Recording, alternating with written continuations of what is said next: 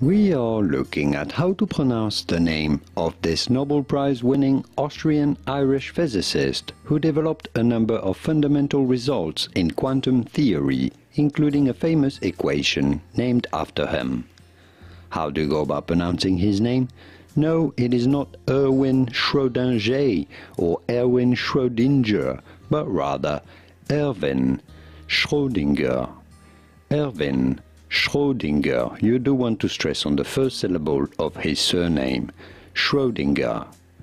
Erwin Schrödinger. Here are more videos on how to pronounce many famous names from history, science and beyond. I'll see you there to learn more.